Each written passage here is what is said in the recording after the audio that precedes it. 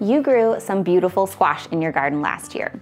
They stored in your pantry all winter and provided many delicious meals. But now it's spring and your squash are starting to show their age. They're not going to store very much longer, but you're sick and tired of the meals you've been doing all winter and you want to do something a little bit different with your remaining squash. Have you ever tried fermenting winter squash? It's a little bit weird, but I promise it's actually really tasty. And today I'm going to share a fermented squash and curry chutney recipe. So why fermented foods? Well, one, it's a great way to prolong the storage life of whatever you're fermenting. And secondly, it's also a great way to add nutrition to your food and or break down anti-nutrients depending on what you're fermenting. It's kind of like yogurt as far as good gut bacteria goes. It can be really great as a digestive aid and help you build a stronger gut.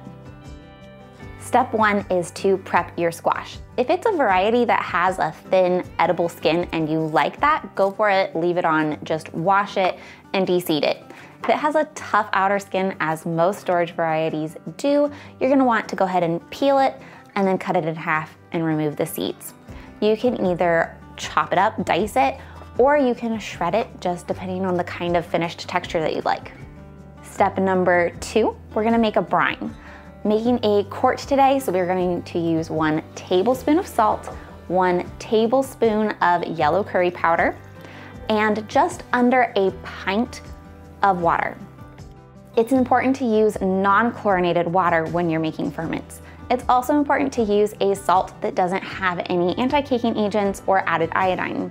Those things will both inhibit the ferment and can produce really funky flavors or an entirely failed ferment. So just keep that in mind when you're sourcing your ingredients. I use a Himalayan pink sea salt from Azure Standard. I buy it in bulk and use it for fermenting, canning, cooking, pickling, and even meat curing. This is a little bit different than how I usually approach ferments. When you're making sauerkraut and most things, you're gonna shred up your veggies and sprinkle the salt right on top and let that salt pull out the natural moisture from the vegetables. But since I'm using kind of at the end of their lifespan squash here, they've lost a lot of their natural moisture content already. They just don't have very much to give. That's why I'm kind of going with this brine approach. If you're using squash that is fresh or a variety that has a really high water content, you could probably just sprinkle the salt on top of the freshly diced or grated squash and see how much juice that naturally releases. You need at least enough that all of the fruit is covered in whatever jar you're using to make your ferment. So that's open to play with that a little bit. Step number 3, go ahead and add your shredded or diced squash and 1/4 cup of raisins to your brine.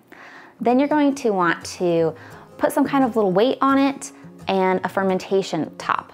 The reason you use a weight is to keep all of the fruit or veggies or whatever you're fermenting below the brine at all times. This keeps everything safe while it's fermenting. If you have things that are floating above the surface of your brine, you can run into problems with mold and spoilage, and nobody wants that. So a little pickle weight like this comes in really handy.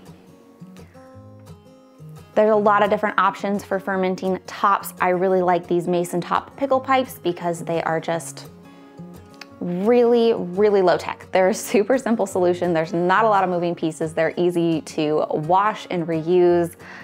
It's my favorite. It sits on the top of the jar. This little tiny vent at the top lets gases come out, but it doesn't let anything back in.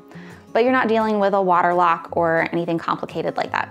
So these are my top pick for fermentation lids, but if you have something else that you are already using, definitely just use that.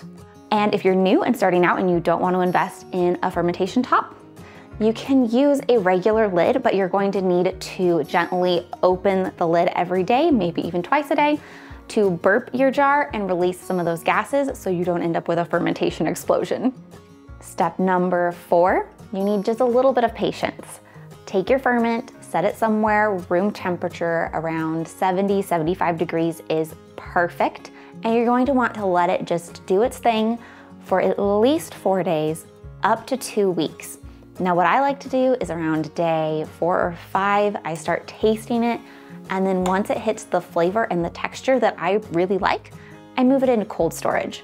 So for me, right now that's a refrigerator, but you could also use a cold basement, cellar, other kind of cold situation, somewhere under 60 degrees, probably 45 to 50 degrees is the best, because that cold temperature really slows down and kind of halts your ferment at this stage.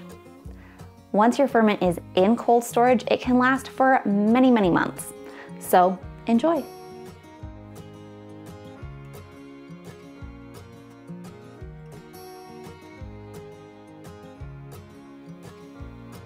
It still has a little bit of crunch.